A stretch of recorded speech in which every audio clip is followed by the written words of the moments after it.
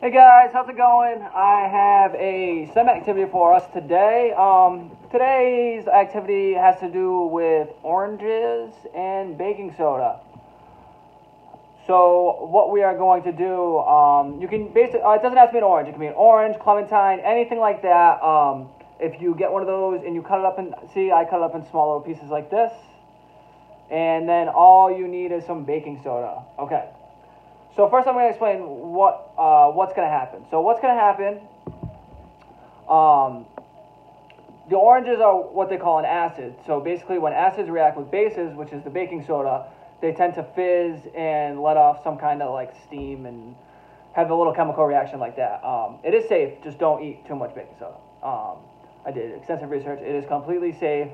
Just obviously do not eat too much baking soda. I will show you how much I'm going to use. And basically what's going to happen, we're going to put a little baking soda onto the oranges, eat the oranges, and it should be a pretty cool little experiment. All right, so I'm just going to pour a little bit of baking soda onto the plate. Oh, well, I poured a lot, but I'm not going to put a lot onto the orange. See, so I poured kind of a lot right there, way too much. But ready, I'm just going to take one of my oranges. Just going to give it a nice little dip.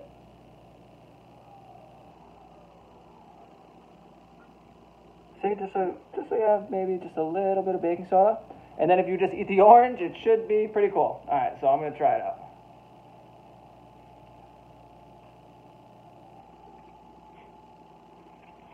Whoa. Oh. No, doesn't taste too good, but it is pretty funny. It feels like, honestly, it seems like you're drinking some very bubbly orange soda. But yeah, that was pretty cool. So definitely, take some time today, try it out yourself, and any questions, comments, concerns, please meet me in the comments, and we can chat about it there. All right, thanks, guys. Have a good one.